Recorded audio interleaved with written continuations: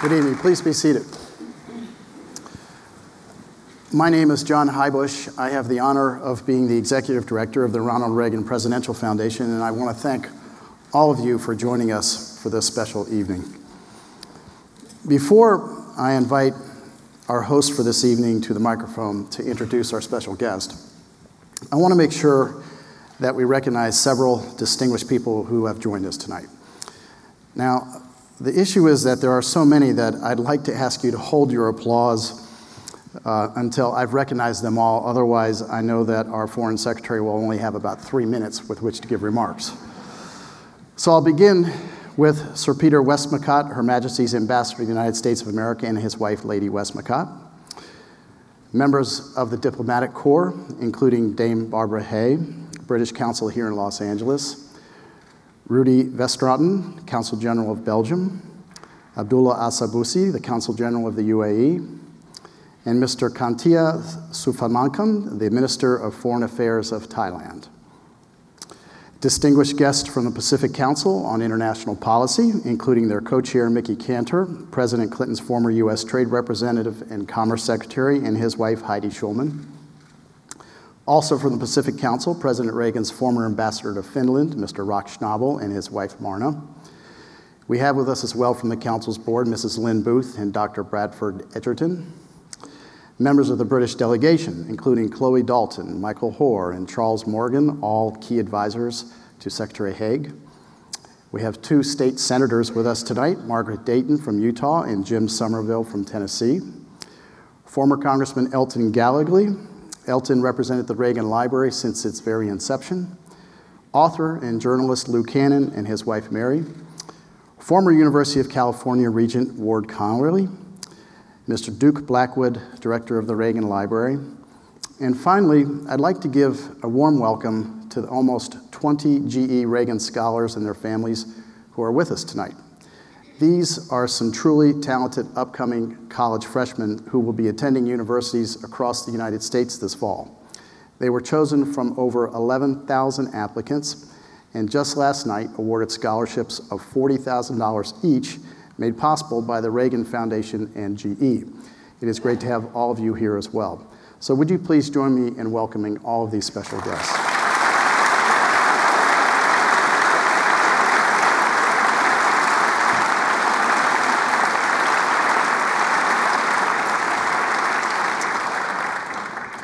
Given we have with us this evening one of the highest ranking members of the British government, a person of extraordinary prominence on the world stage, it is only fitting that the man to introduce him would carry a special prominence in both U.S. foreign affairs as well as important history with the Reagan Foundation and Library.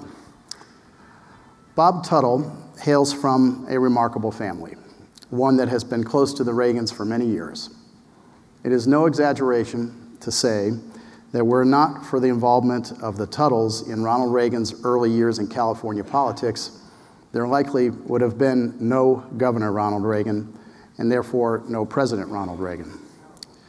To this day, Bob and his wife Maria, who is with us tonight, enjoy a close relationship with Mrs. Reagan. His years of service on the Reagan Foundation Board of Trustees and his support for the Reagan Library have been critical to our institution's success.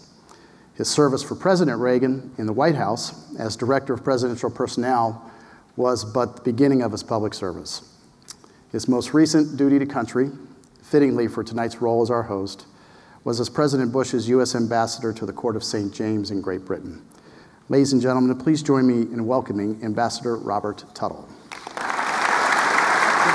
nice. You could do that all the time.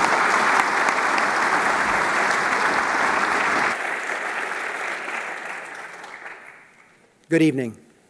On behalf of Mrs. Reagan and all the trustees of the Reagan Foundation, I'd like to welcome you here to tonight's event. It's a special privilege for me to introduce our speaker because during my tenure in the United Kingdom, William Hague was an important and valued colleague who became a good friend. Foreign Secretary Hague became a national figure at age 16 when he addressed the Conservative Party's national conference. He graduated from Oxford University with first-class honors in philosophy, history, and economics. And he served as a president of the Oxford Union, which is a noted route to political office. William was elected to Parliament in 1989 while still in his 20s, and a few years later, he joined the cabinet of Prime Minister John Major as Secretary of State for Wales.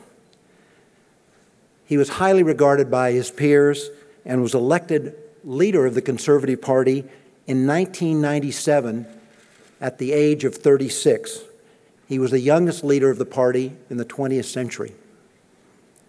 And as party leader, he was known for his spirited weekly performance at Prime Minister's Questions. While serving as a member of Parliament, he authored a biography of William Pitt, the Younger, who was the Prime Minister of Great Britain.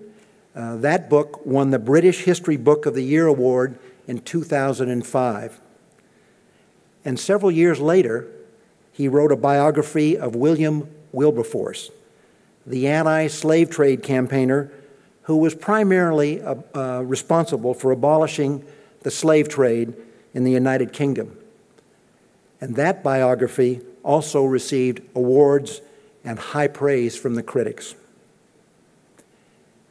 In 2010, the newly elected Prime Minister, David Cameron, asked William Hague to become Secretary of State for Foreign and Commonwealth Affairs, a post he has held since that time. Foreign Secretary Hague believes in and is committed to our transatlantic alliance as the cornerstone of our common security.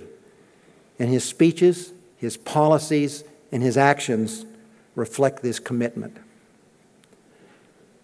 Among his priorities as Foreign Secretary has been the campaign he is leading to bring global attention to the need to eradicate sexual violence as a weapon of war and to bring women's rights to the front and center of foreign policy. He is, of course, respected as an excellent parliamentarian and is said to consider his greatest political achievement to be the design and passage through Parliament of the Disability and Discrimination Act, which has helped thousands in Great Britain. And if you'll allow me, I'll just close on a personal note. In late 2005, shortly after arriving in London, I called on William at his office in Parliament. And at the end of our meeting, he told me that he expected David Cameron to shortly be elected leader of the Conservative Party.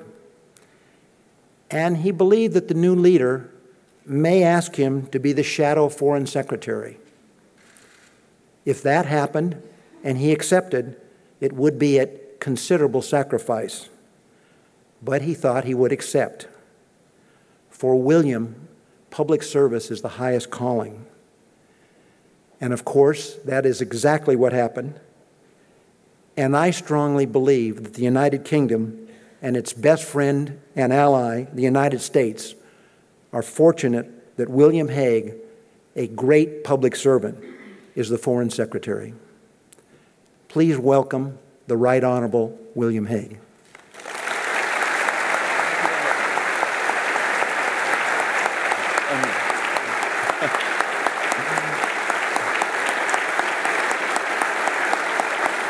Thank you. Thank you very much. Well, Bob, ladies and gentlemen, it is a huge pleasure to be here tonight with my friend Bob Tuttle, who did such a fine job as ambassador to the Court of St. James. I feel a little bit, having just traveled from Scotland to Doha, to London, to New York, to here, that I'm slightly in danger of being like the man we speak about in our Parliament who dreamt he was giving a speech in the House of Lords and woke up to find that he was. But I was determined to be here because in 2011, Nancy Reagan invited me to take part in the celebrations of the centenary of the birth of President Reagan. And on a beautiful summer morning, with Condoleezza Rice and with Bob Tuttle, I helped to unveil the statue to him in London's Grosvenor Square. I am proud we found a home in our capital city for Ronald Reagan, a great American hero, one of America's finest sons, and a giant of 20th century history. He was the president who restored American confidence with inspirational leadership abroad and economic revival at home. A man of conviction who knew it was right to go to Berlin and say, "Mr. Gorbachev, tear down this wall," when that seemed impossible. And the statesman who won the Cold War, who Margaret Thatcher said, by inviting enemies out of their fortress and turning them into friends. And of course, the man of warmth and compassion, whose words live on in our memories and will be remembered for generations. Having taken part in that moving occasion, it was an even greater honor when Nancy Reagan invited me to speak here at the Presidential Library they built together. I thank her and pay tribute to her, the equal partner in all President Reagan's endeavors, and the person he said could make him lonely just by leaving the room. We also remember Ronald Reagan gratefully for his friendship and warmth towards the United Kingdom. We're immensely proud of our alliance with the United States and what our two nations stand for and have achieved together. We remember Churchill and Roosevelt and the triumph over Nazi tyranny. And we think of Thatcher and Reagan when the fall of the Berlin Wall unleashed the 20th century's single greatest advance in human freedom. As a teenager, I was motivated to come into politics by Margaret Thatcher's vision and leadership. In one decade, and with the indomitable will of one woman, she confronted multiple dangers facing Britain and, put simply, she rescued our country. And 2 months ago, we mourned her passing. But I know that here in the Reagan Presidential Library, her memory will always be preserved and cherished. President Reagan and Prime Minister Margaret Thatcher were often controversial leaders, and both had bitter enemies as well as devoted followers. But both stood up fearlessly for their countries and raised them in the estimation of other nations. These qualities and this leadership will forever make them stand out in history. And millions of people who still say they object to their policies nevertheless still benefit from the prosperity and security they stood for and assured. A few minutes ago, I saw the piece of the Berlin Wall on display here. Today, communism is like that piece of masonry, an artifact of a failed ideology, torn down and discarded. Although we should never forget the gulags and deprivation in North Korea, where it clings on in isolation and decay. I'm told of one family visiting here with their small daughter who turned to her parents and asked, "What is communism?" And it's because we stood firm in the Cold War that today's children can ask that question in tranquility. This library is a place to be inspired by how that dangerous era, that long repression of the human spirit for the sake of a soulless and drab uniformity, was finally ended. We live now in a world of almost unlimited access to information, at least in democratic societies. But we need our libraries just as much as in distant times when they were the only storehouses of knowledge. And we need to take time to absorb the lessons they hold for us. This library reminds us of fundamental truths about humanity. This place tells us that individual men and women can change the course of history through their ideas, examples, and constancy, as we all remember today as our thoughts dwell on Nelson Mandela and his family. We are not merely the victims of socio-economic trends. Through our own will and determination, we can accelerate positive change and avert disasters. These walls remind us that change for the better does not simply arise in the world. It comes from powerful exertion and example. Millions of people can have good intentions, but their efforts may be disconnected, ineffective, or accidentally destructive without transformational leadership. And this library testifies that it is not enough to believe in our values. We have to defend them and be a beacon of them, all the more so in periods where those values are threatened. Not all countries are willing to exert themselves to defend the freedoms they enjoy. But in the United Kingdom and the United States of America, we are. President Reagan, in his farewell address to the nation, told the story of an American sailor on the carrier Midway patrolling in the South China Sea in the 1980s. The sailor spied a small leaky boat full of refugees hoping to get to America. And then one of the refugees stood up and called out, "Hello, American sailor, hello, freedom man, freedom man." That the United States still stands as a beacon of freedom in the world should be a cause of immense pride. And there is no greater bastion of freedom than the transatlantic alliance, and within it the special relationship, always solid but never slavish, as I always say. Our alliance is strong and enduring because it is built on the belief in human freedom, in democracy, and in free markets and individual enterprise. The ability to channel our power and ingenuity in defense of our values has led to many of our greatest achievements over the generations: the liberation of Europe, the Berlin airlift, the founding of NATO, the end of the Cold War, and our efforts side by side, even when dogged by controversy, in Kuwait, Kosovo, Iraq, Afghanistan, and in Libya. This is not nostalgia for the past or starry-eyed idealism. It is our hard-headed national interest. And it is undiminished by the fact that both of our countries are adapting our foreign policy to the 21st century. Some say it is not possible to build up our country's ties in other parts of the world without weakening those ties between us. But I say these things go together. The stronger our relationships are elsewhere in the world, the more we can do to support each other and our allies. Foreign policy is not a zero-sum game. We can pursue parallel efforts, keeping our alliance as Western nations at the center of our thinking and endeavors. The foundations of the special relationship are sunk deep on both sides of the Atlantic, like those of a mighty building, invisible to the naked eye, but forming an immensely strong and unshakable structure. Anyone holding office in Britain or the US feels the strength of those foundations beneath their feet. It is there as a mainstay of our economies and will be an even greater source of prosperity if we can fulfill the immense promise of a transatlantic trade and investment partnership. It is a pillar of our armed forces, who train together, plan operations together, and fight together. It's there in our unique nuclear cooperation and the trust between the Foreign Office and the State Department.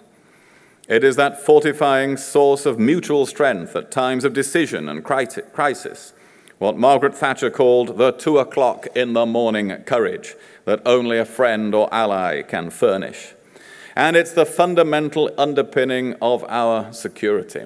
We should have nothing but pride in the unique and indispensable intelligence-sharing relationship between Britain and the United States. In recent weeks, this has been a subject of some discussion. Let us be clear about it. In both our countries, intelligence work takes place within a strong legal framework. We operate under the rule of law and are accountable for it. In some countries, secret intelligence is used to control their people. In ours, it only exists to protect their freedoms. We should always remember that terrorists plan to harm us in secret. Criminal networks plan to steal from us in secret. Foreign intelligence agencies plot to spy on us in secret. And new weapon systems are devised in secret. So we cannot protect the people of our countries without devising some of the response to those threats in secret. Because we share such strong habits of working together, political leaders in our countries can always share their thinking about how to maintain clear leadership, bold thinking, and decisive foreign policy in a shifting world. And it's in that spirit that I speak here tonight, offering my thoughts about the lessons of foreign policy in recent years and how we should apply them for the future, being confident without being arrogant, leading without monopolizing, and taking pride in our societies while deepening our understanding of others in keeping with the finest qualities of our open societies. We are living through sobering hours in world affairs. Many Western nations face an immense economic challenge, accelerated by the financial crisis. We need to strengthen our enterprise economies, educate our young people, make new advances in competitiveness, or we risk being left behind in the global race taking place around us. This economic challenge is intensified by the surge forward of many emerging economies, which brings with it a challenge to our values. We see this in modern kleptocracies, where those in power take the benefits for themselves within an imitation of a free market economy, or in today's crony capitalist systems which discredit or damage free enterprise, or in those countries pursuing state capitalism without political freedom. By failing to develop the open democracies or opportunity for all that go with a stable free enterprise economy, each of these is storing up social discontent for the future and will prove to be unsustainable. We know that capitalism and free markets only work properly when there are safeguards against monopoly of power, when information is freely available, and everyone who works hard or has a brilliant idea can share in success, underpinned by strong, independent political institutions. Alongside these challenges in the world, we can see the geopolitical landscape shifting and old certainties changing. We see the diffusion of power away from governments and into the hands of citizens, speeded by technology. We see the spreading of economic power and influence around the world to many more countries, many of which do not fully share our values. This makes it harder in the short term to deal with the many crises and problems confronting us, which include a much more fragmented but still dangerous terrorist threat on a wider front from Afghanistan to the Horn of Africa and the Sahel. Those problems also include an even more unsettled Middle East, where to old sores new dangers are being added: social and political turmoil, new variants of terrorism and extremism, dangerous sectarian tensions, growing humanitarian crises, and the threat of nuclear proliferation. Taken together, we are living through an exceptionally turbulent and unpredictable period in world affairs, which may endure for decades to come. Facing all these threats and changes, some people think and argue that Western nations face more pressures than they can cope with and must be less ambitious. I draw the opposite conclusion, that it is time to re-energize and extend our diplomacy and seek to lead and work with others in new ways. And I want to set out 5 principles which should guide us through the turbulent decades ahead. First, we must reject the idea that Western nations face inevitable decline. Some predict gloomily that as emerging powers rise, so we in the West must fall. But our free and open societies are better placed to make the most of changes in the world, to adjust to it and to cope with turbulence. We are not threatened fundamentally by the interconnected world with its flow of information and the empowerment of citizens. The demand for openness and change has hit autocratic states in North Africa and the Middle East so hard because they were so obviously failing to provide democracy, dignity, accountability, and economic opportunity for their people. But in different ways, the same demand for accountability will make itself felt in many other countries and is doing so already on several continents. If these trends sometimes put us under pressure, think how worried it makes the autocratic regime that relies on keeping its people in the dark in order to stay in power. And if state capitalism is an economic challenge, our response should be to revitalize our own countries through extending our lead in human capital, reinforcing a culture of work, and by releasing to the full the ingenuity, dedication, loyalty, and diversity that only a truly free society can fully benefit from and mobilize. That's why in the United Kingdom, in the last 3 years under our coalition government, we've begun the biggest education reforms in our modern history. We're making it pay to work by reforming our welfare system and have reduced jobs in the public sector by 500,000 already while creating 1.25 million new jobs in the private sector. We don't need to accept sleepwalking into decline any more than Reagan and Thatcher did before us. We need to remind ourselves of the advantages that we possess.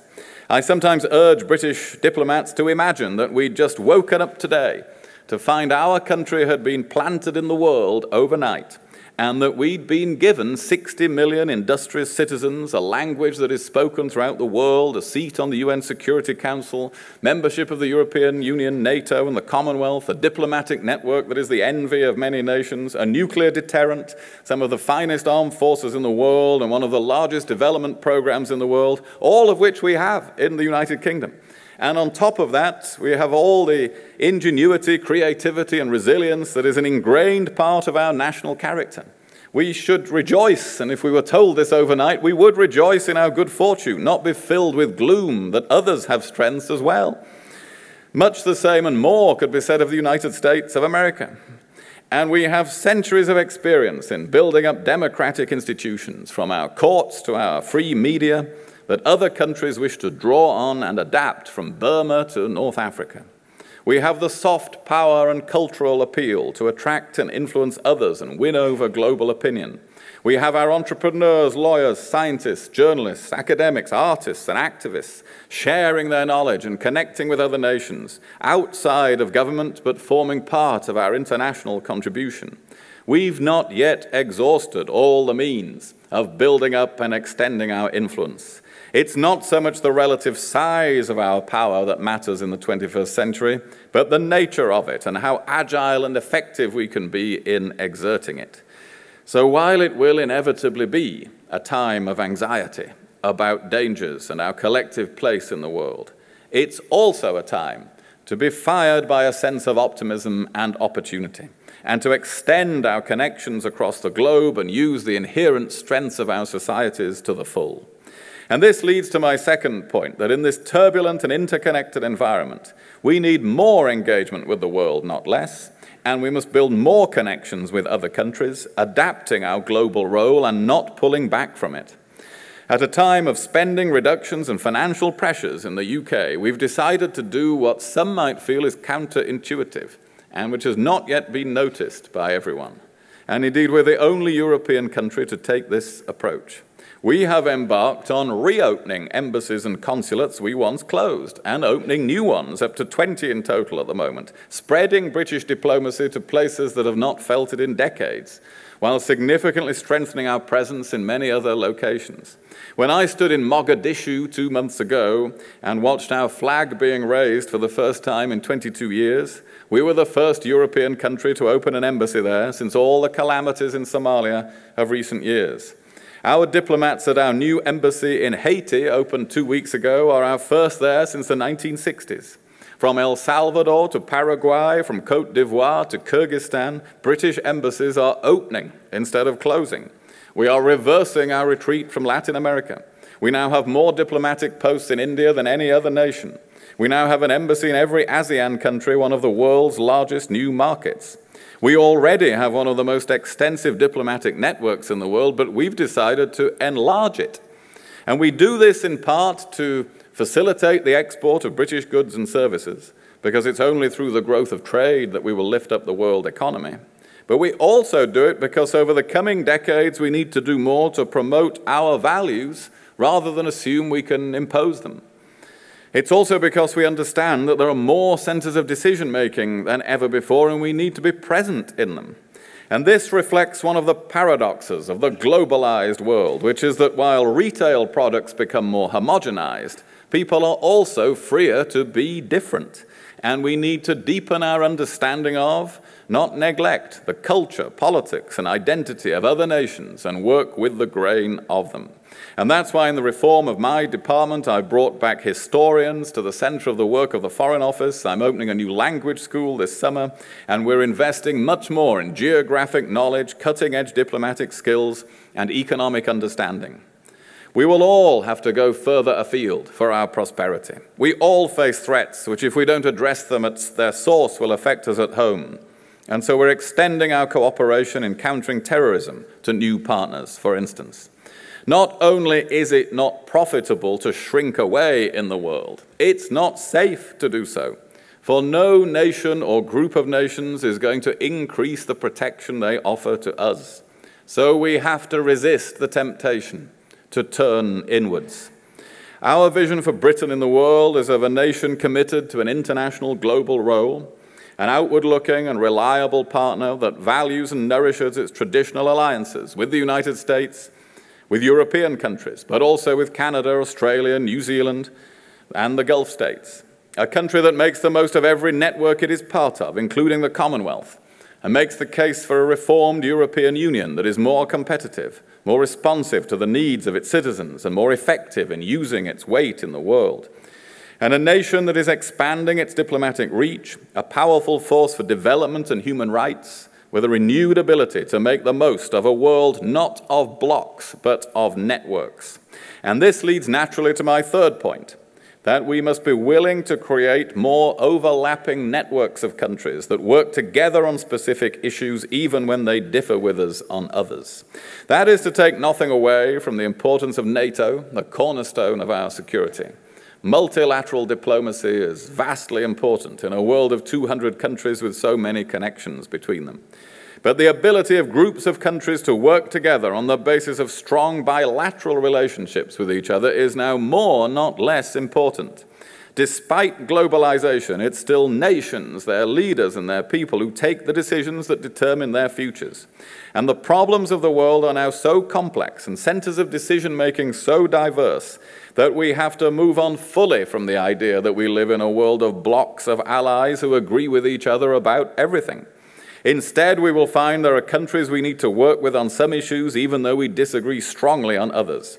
Whether it's our close and successful cooperation with Liberia and Indonesia to move beyond the Millennium Development Goals, or our work with Mexico on climate change, or successful efforts with the Russian, Indian, and Chinese navies to counter piracy off the Horn of Africa, or our work with Nordic Baltic nations to promote freedom of expression on the internet, or our burgeoning cooperation with Brazil and China on international development. While NATO played a vital role in the military intervention in Libya, the network of relationships between the US, UK, France, Qatar, and the UAE was fundamental to success. And now that Libya needs to move to the next stage of its stability, we formed a partnership last week with the US, UK, France, and Italy for our countries to collaborate on security reform there. So this new global reality requires Western nations to build up bilateral relationships, not weaken them, open embassies, not close them, and deepen the skills of their diplomats, not to rely on others to do it for them. We need to be able to create new partnerships at speed, and few nations are better placed than ours to do so. I believe that any country that does not invest in this way in bilateral diplomacy is making a major error and will be at a strategic disadvantage when it comes to defending their national interests over the long term. Building these networks doesn't mean turning away from our traditional alliances. Far from it. Doing so is essential to our security and success. Fourth, we should always show leadership based on the values of our own societies, and all Western nations should be ready to join in doing so. I'm not one of those people who expect the United States to do everything in the world. I subscribe to the view that reliance on the US for security has become too great in some countries. We have continued in the UK to spend 2% of our national income on defense and have never shirked our responsibilities to NATO and to wider peace and security. We retain the fourth largest defense budget in the world and have some of the best equipped and deployable armed forces. We'll continue to be a robust ally of the United States for the future and a first-rate military power. But I believe some European countries and others who are part of our transatlantic alliance yet have reduced their spending below that level will ultimately have to increase it again. When President Obama decided the United States would do certain things in Libya but leave it to others to take the lead, I thought it was a fair policy and an effective one. Nevertheless, there will be issues, and there are some now, on which only the United States has the leverage and can deliver the resources to do what is essential. It is an immense credit to the United States that under different administrations it has been prepared to do so. The single most positive fact in world affairs is that the United States, that has within it such a vast range of cities and states far removed from the most troubled parts of the world, is prepared to stir itself in the face of serious international crises because it has an intelligent understanding that it is not secure if its allies are not secure. We've welcomed and supported for years the efforts by successive administrations to settle the Israeli-Palestinian conflict, and I pay tribute to Secretary Kerry now for his efforts. But other countries also have to show leadership on difficult issues, as our Prime Minister did at the G8 last week with new agreements on tax and trade and transparency, as we've shown by leading a major effort over 2 years to turn around Somalia. And in the networked, highly connected world, it's more important than ever to demonstrate leadership in upholding our values. I'm proud that I've come here having presided over the UN Security Council yesterday, where I was pursuing our global campaign to end the use of rape as a weapon of war. Foreign policy is not just about resolving today's crises, but also about improving the condition of humanity. When our campaigns are based on our values, we can stir the conscience of the world and change the lives of millions, and we should be inspired that we retain that capacity. And I believe we need to particularly apply this to that great moral battleground and strategic prize of this century, the advancement of full economic, social, and political rights for women everywhere. The United Kingdom and United States share an interest in making the most of the restless activism of our democracies. We'll find that millions, indeed billions, of people in other countries will aspire to do the same. We must never water down our convictions in the face of this complicated global landscape. Far from it, we must strive at all times to live up to them ourselves so that we retain and strengthen our moral authority. And the fifth principle is that we must work over the long term to persuade other nations to share our values and develop the willingness to act to defend and promote them. The truth is that many emerging powers, as we've come to call them, still have foreign policies based on non-intervention or driven by what we would consider a narrow definition of national interest, which limits their contribution to international peace and security. They don't share our sense of a responsibility to protect or readiness to intervene militarily as a last resort when human rights are violated on a massive scale. And we won't change this by lecturing them or forgetting to develop our understanding of their cultures or societies. We will change it by inspiring them and their citizens to join us over time. This requires not the exercise of tough lectures and hard power, but allowing our soft power, those rivers of ideas, diversity, ingenuity, and knowledge to flow freely in their direction. And in return, we should be open to their own good ideas, understanding that we have no monopoly of wisdom, and indeed it's our greatest strength that we start from that assumption. Our challenge is to find a way to accommodate new voices within international institutions, while also increasing their effectiveness and strengthening a rules-based world and universal values. An expanded United Nations Security Council would only work if we can achieve this goal. So we need to open the sluice gates of our language and values and let them flow across the network world, drawing on all our immense assets and the advantages of the English language to spread the best of our ideas across the world and to bring talented young people into our countries. Our two countries are the top destinations in the world for international students, and the numbers in Britain are rising. The British Council is teaching English in more than 50 countries, and the BBC World Service has added 26 million to its audience figures in the last 2 years, reaching its highest ever levels. Our influence in the world is expanding, not declining. So these are my 5 proposals for Western nations. Reject the psychology of decline, deliberately increase your engagement with the world, construct strong overlapping networks, do not be afraid to show leadership in the world based on our values, and persuade without lecturing more countries to work with us in defending and advancing those values. If we do all of these things, we will possess influence that flows rather than power that jars. We need to bring all this activism, resolve, and understanding to bear on the pressing problems we face today. We need to make every effort to persuade a new government in Iran to pursue diplomacy over its nuclear program, while not weakening our resolve to prevent proliferation. We must take what may be the last opportunity to achieve a two-state solution in the Middle East peace process. The region will be immeasurably more dangerous and unstable for Israelis and Palestinians themselves if we don't succeed.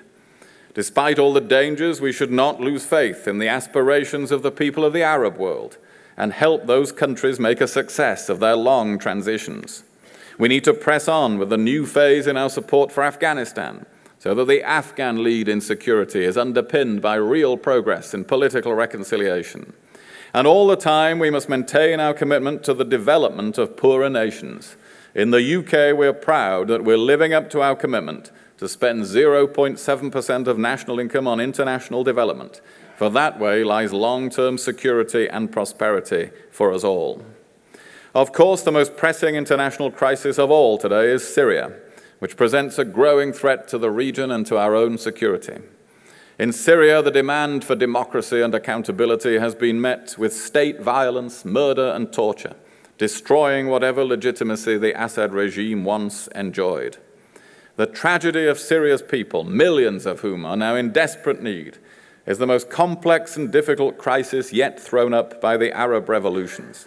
But it is not one from which we can turn aside.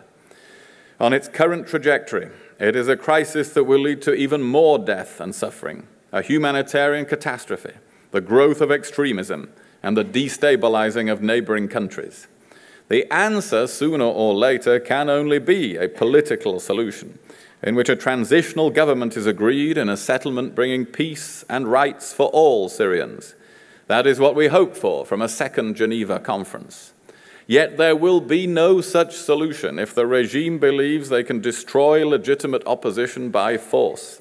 And that places a duty on nations dedicated to international peace and security to bolster that opposition, saving lives and promoting a transition in the process.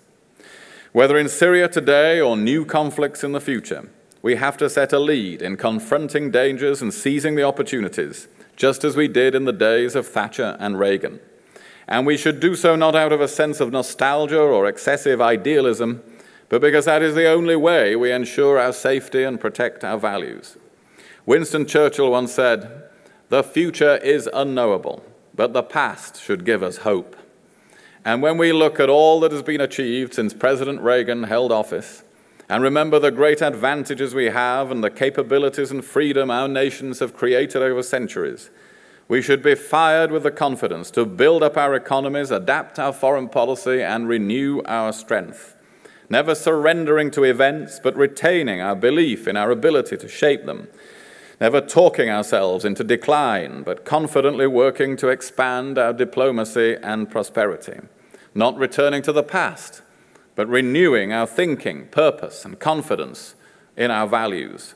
In the 21st century, we must have the same breadth of mind to apply the best of the lessons of Ronald Reagan's time, that decline is not inevitable, that global problems can be solved, and that democratic values can prevail, and that even in the face of new threats and dangers, our countries can look and go confidently outwards to the rest of the world. Thank you very much indeed for listening.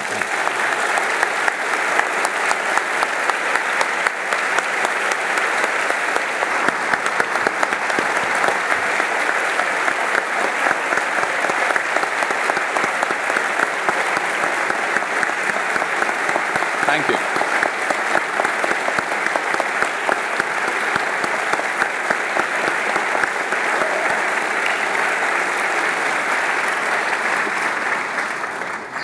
Secretary Hague has kindly agreed to answer some questions from the audience. All I ask is that if you have a question, if you raise your hand, we have staff members who are roaming throughout the aisles with microphones. If you could wait until we have a microphone in your hand, that would be terrific. And we'll start over here.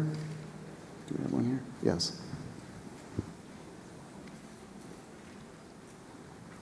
With the news of the, sorry, and you just told me what to do. Right over my head. All right. With the news of the NSA breaking, what do you think of the scope of how far it has infiltrated not only America's citizens, but its allies and its enemies as well?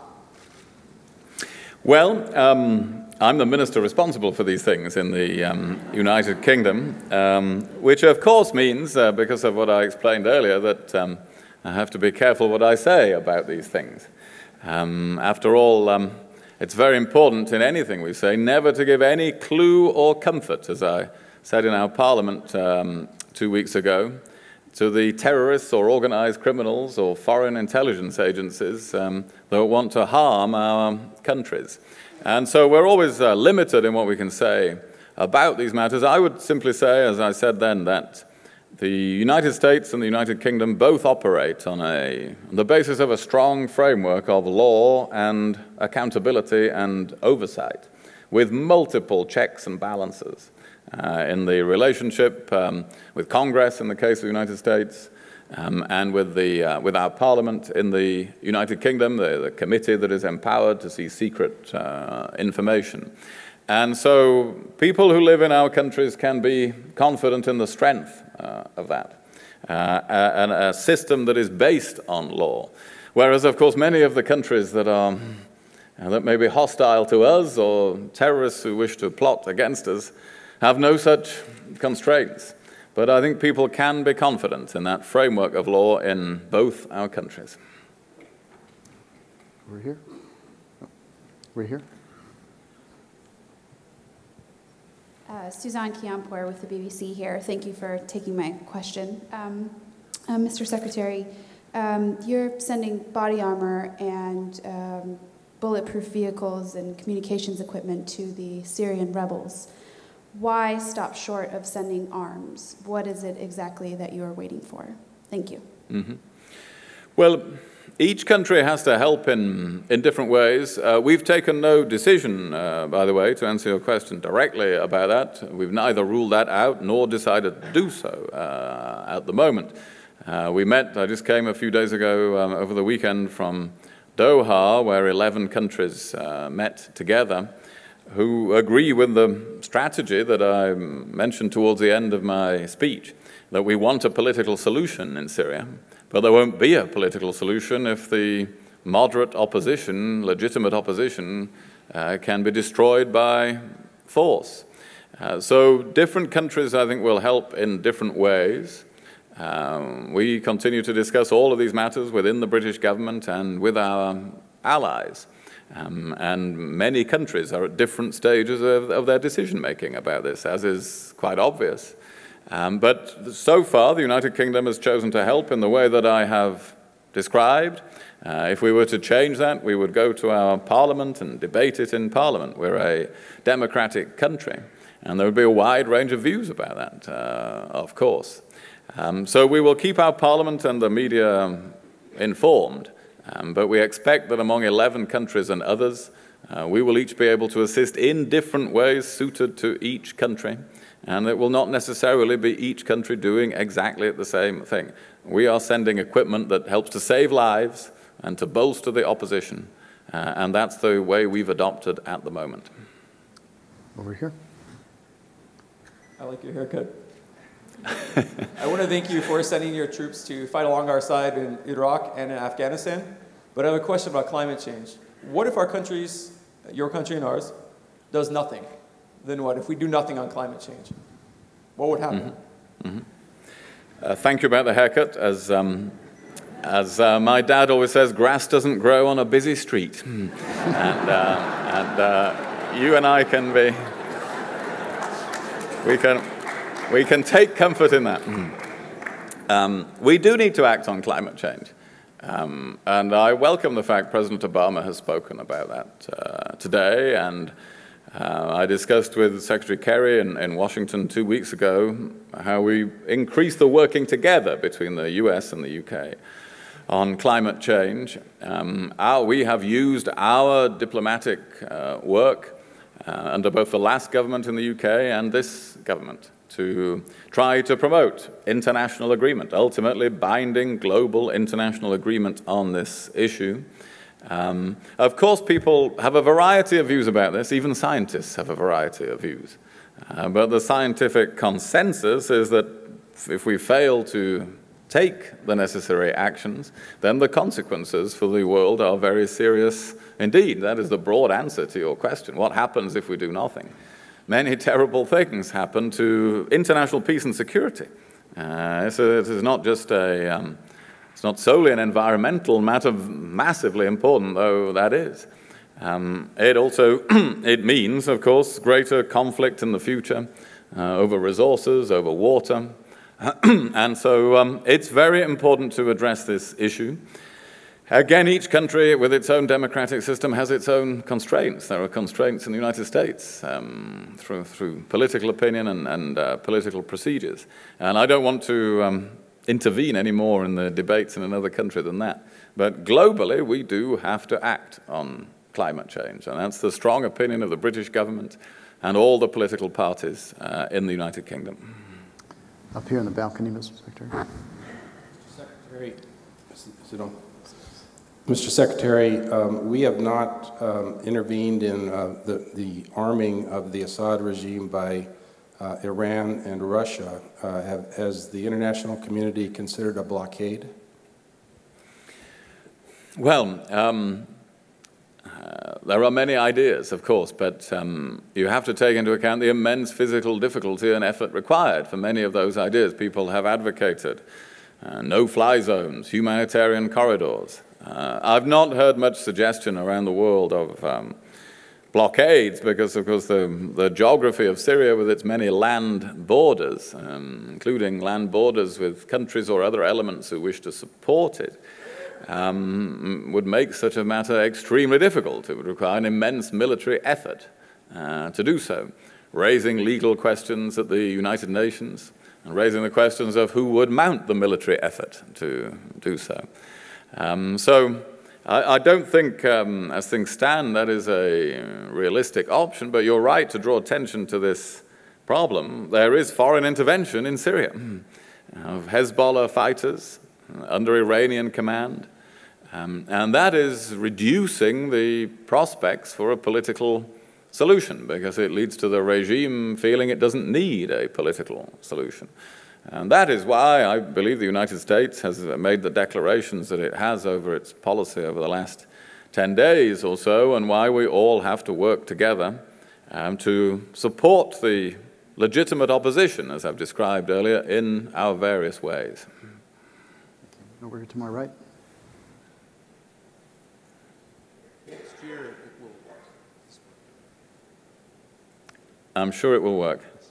Try again. Next year will mark a century since the outbreak of World War I, where we saw the world plunged into catastrophe with a rising Germany and a Britain that had to stare down that threat, and then, of course, later on, an even greater one from Adolf Hitler. While China obviously isn't Germany, I'm curious about what you think regarding the Western coalition's engagement with China and the degree of danger we face. It's important to engage with China. It's important because we work together every day on the United Nations Security Council on a wide range of issues. It's important because China is now the second largest economy in the world. And I think this is where it's relevant to the remarks I've just been making in my speech. It's very important to let the full flow of our ideas flow in the direction of other nations in the world. It is, that has to happen for decades. That's not to say that China, a country with a very different culture and history, will ever become exactly like us. But China, of course, is experiencing the immense change to personal communication, to the availability of information, more constrained in China, much more constrained than in our own societies. But these things make an enormous impact. And so it's very important for us to work with China, to engage with China, and to try to make sure that the emerging powers in the world take on their responsibilities for international peace and security. So I'd look at it that way around, rather than in the way that you are inviting me to do in your question. I think we have time for 2 more questions. We'll go right here. Hello, thank you for having us. I'm one of the 2013 GE Reagan scholars. With Prime Minister Cameron saying he's setting a firm date for the EU referendum with the citizens of the United Kingdom, and your speech talking more about how global cooperation among Western nations is very important. I wanted to see what your opinion is if the referendum goes through, how UK policy would change in foreign policy especially in consideration to Europe if the UK reconsidered its position with the EU? Thank you. Congratulations to you and your colleagues on your scholarships, which I hope are very, very successful for you all. In the United Kingdom, which is a robust democracy, as you know, this issue cannot be avoided. It's our view that there will be a referendum on this issue at some stage in the United Kingdom, and the Prime Minister and I believe that it's better to confront that, to shape the debate, to lead the debate, to set a time by which we'll have the referendum. It's the best way to resolve the issue. But to do everything we can between now and then to make sure that Europe becomes more competitive, more flexible, better able to succeed in this challenging world I've been describing, so that British people can choose not between leaving the EU now or the status quo now, but between leaving or being part of an improved European Union. We want the chance to show that we can achieve that. And we intend and believe that we will achieve that and then be able to campaign for British membership of the European Union. So we're not advocates, not our position to, we're not taking any different position from that. People in that referendum campaign would have to weigh the foreign policy and economic policy advantages and disadvantages of our EU membership, but that is how we're approaching it as the British government. Our final question we'll take from right up here in the balcony.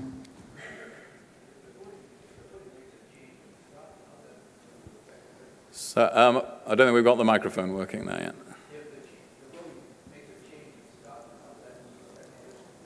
Oh, I think I heard you were asking about another referendum, the one in Scotland, which is taking place on the 18th of September next year. I've just come from Scotland as well, actually. I was there on Thursday. I've been moving around quite a bit in the last week. I believe very passionately in the United Kingdom staying together. We are greater than the sum of our parts. And I believe Scotland will make that choice too. The surveys at the moment are 2-to-1 in favour of Scotland staying part of the UK. I think that's very much in the interests of Scotland, as well as of the UK and as well as of our friends around the world. So if you're passing by Scotland, give them a bit of a tip and a bit of advice that the world needs the UK to stay together. Mr. Secretary, on behalf of Mrs. Reagan and all of our guests here tonight, we want to thank you and say how much we've been honored by your presence. Thank you so much. Thank you. Thank you very much.